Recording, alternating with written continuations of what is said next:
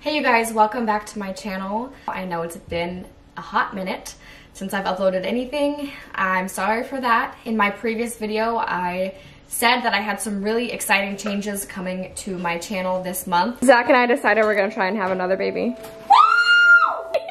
Yay! Even Zach said, "Did your boobs get bigger?" I just pretended I had no idea what he's talking about because I definitely think I'm pregnant.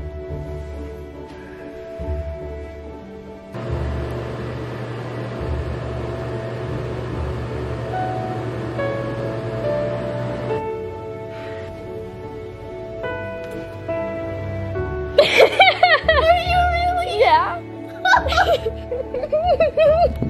I called it! I just put some things together. See how you like it? I knew it. I know. I knew it. I told you. I know. I knew it too. We're gonna have another baby. Woohoo! In Mama's tummy. There's a baby.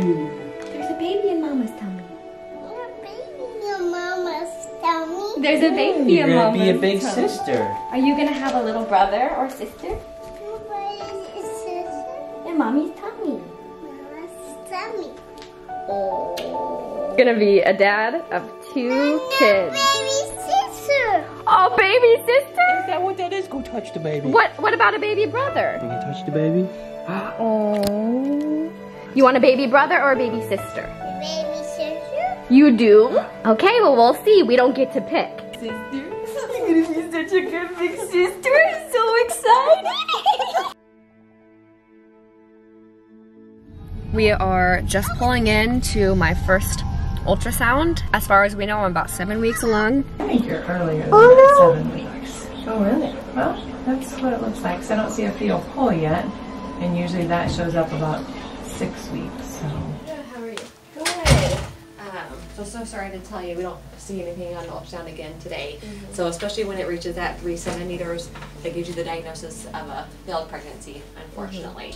And so basically what this is also called as a like a blighted ovum, where the pregnancy formed but nothing formed inside. And so it's just the genes didn't match up properly. Nothing that you did wrong or could have prevented. It's just nature's way of taking care of things early on that nothing is compatible with life. Sorry to have to tell you that what's happening. You have a couple of options. You don't have to make your decision right away.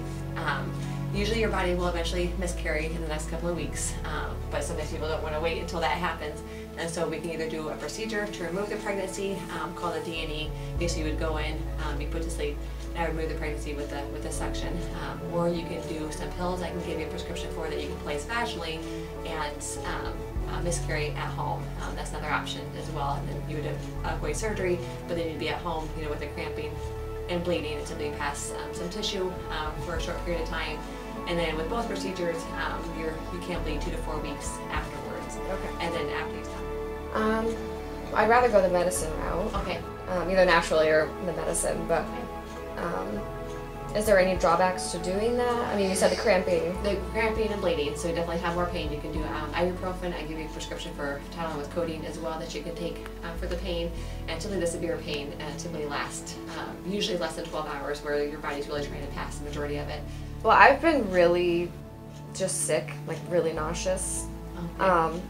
And so it's been hard to live a normal life, because I've just been so exhausted and fatigued. So I just want that to be over if it's not for a reason, Right, and that's what's hard is because you still have those symptoms of pregnancy, but nothing formed inside. So your body, still thinks there's pregnancy, right? And that's why the sac forms. And your hormone levels are high in your bloodstream, but nothing formed inside. Okay. So I know it's, because you're still having all those symptoms. Yeah. And then we can give you some nausea medicine too. Okay, that's what I was going to ask. Yeah, we can definitely do that. And then Okay. once you pass things, then those symptoms should subside. Yeah. Hopefully quickly. Yeah, typically, within a few days. Okay. Yeah, you're, after you pass, actually the hormone levels can still stay positive for 2 to 4 weeks afterwards. But they will decline down. Okay. Yeah, does that make sense? Yes. Yeah. This is pretty good success with doing the side attack. Okay. Yeah, with early pregnancies. Yeah. Nice. Okay. All right. I'm sorry. I have to tell you this. It's really hard. But nausea medicine, pain medicine, and then that side attack, and then I'll see you back on Monday. But you call before if there's any trouble with anything. Okay. Okay. This is a lot harder to film than it was in my head. I've literally sat down to film this video so many times, but it's been really hard, and it's just been so... In my head, it's been easy to get out. I had, of course, the usual telling my husband I'm pregnant, the live pregnancy test, like my reaction, all those exciting videos that us mom YouTubers love to film when we first find out that we're pregnant. So I had all these ideas surrounding my pregnancy for my YouTube channel, of course, because that is what my channel is all about, is motherhood, and I was so excited to bring you guys along for a pregnancy journey. So on September 30th, I took 2 pregnancy tests and both were positive. And of course, we were all super excited. Rosalie's reaction was so cute. All of us were actually really shocked. It happened really fast. So when you've had one totally healthy pregnancy like I have, and I literally had nothing go wrong, once you get that positive pregnancy test, you start to plan for a baby in 9 months. You start to mentally prepare, you start making these decisions surrounding how you're gonna go forward with the rest of your life with 2 kids. And just being the total optimist that I am, I was expecting to have a baby in 9 months. Of course, I had countless lists with names and all these things. I was just so excited to have another baby. I had plans to how I was gonna tell all of our friends and family. I had plans for the gender reveal, all of it. But then on October 16th, we went to the doctor for my first ultrasound, and I just had a really bad feeling the moment we got started, because the nurse who was doing my ultrasound, the lady doing my ultrasound said there was no fetal pole, and she knew that there should be a fetal pole if I was actually 7 weeks along, like my uterus was measuring.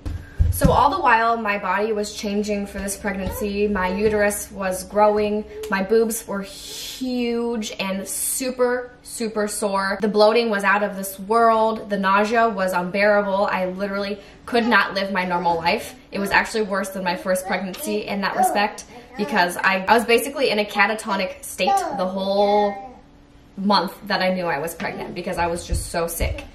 I only threw up a few times, but I just couldn't do anything. I was exhausted and so nauseous. I literally stayed in my pajamas all day, didn't go anywhere all day for a month, and I just stayed inside, and that is not like me. So I've not been feeling like myself at all, and I was basically just in survival mode, trying to take care of Rosalie and not taking care of myself at all. Took a full month off from the gym because I was so sick, and I barely even left the house.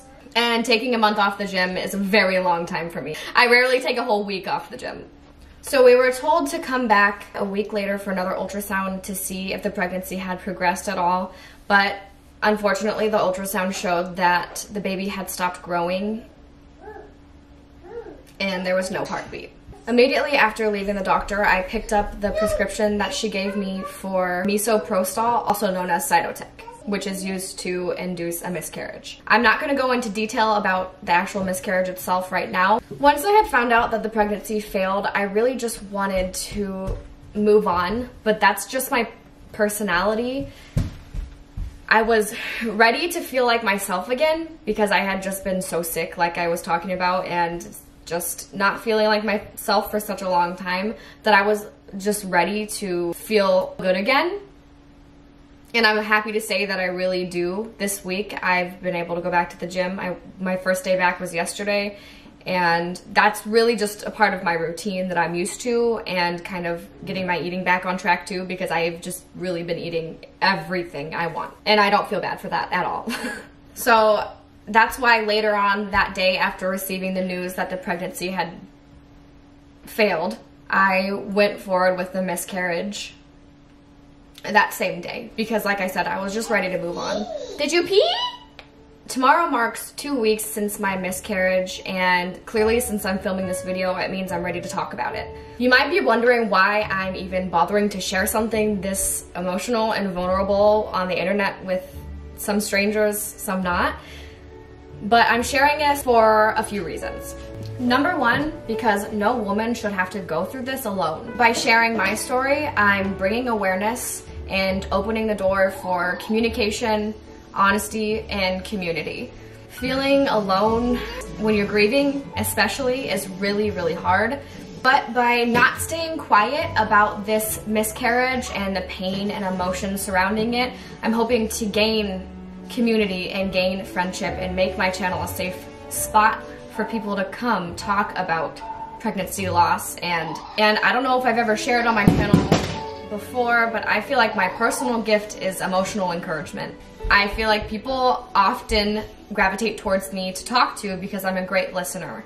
Maybe not so much a great speaker, but I'm very good at listening and responding, in my opinion. But that's because giving people emotional encouragement sets my soul on fire. That's something I feel called to do. Another reason I wanted to share this is because I literally live my life as an honest person. Like, I thrive on being honest. I just hate keeping secrets. I'm just someone who lives their life openly. That's just how I am, and I feel like I'd literally be keeping a secret by not being open about my experience and by not sharing. I feel like I'm being dishonest, not being myself. Because YouTube is such a raw platform and it's a face-to-face interaction, really it is. It's the most authentic platform, which I really love, but it also means that you can't come on here trying to be peppy when you're really not, because right now I'm grieving. Even though things have been so much better, that doesn't mean I'm gonna be able to show up as the person I usually am, because I've changed a little bit and this is always gonna be a part of me. And I wanna be able to be open about that, so that's why I'm sharing. And of course, I know there's still so much to be thankful for. I'm so grateful that Rosalie's still too young to really be disappointed and be sad with us. She doesn't know what's going on. She's forgotten about the fact that I even was pregnant. She doesn't comprehend because she's only 2.5. I'm also so beyond thankful that it was an early loss and not a late-term pregnancy loss or like a stillbirth.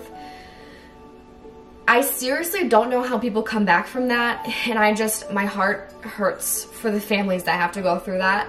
So I'm thankful that if it had to happen, it happened early. Thanks so much for being here for me. I want to encourage you to reach out to me if you've experienced something similar, and I hope that by sharing my experience, you feel comfortable enough. I had to move to my car because I got sidetracked and I ended up losing all my daylight in my kitchen. The sun is setting right now.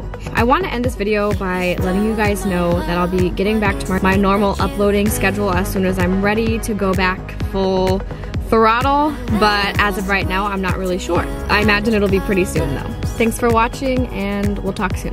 Bye.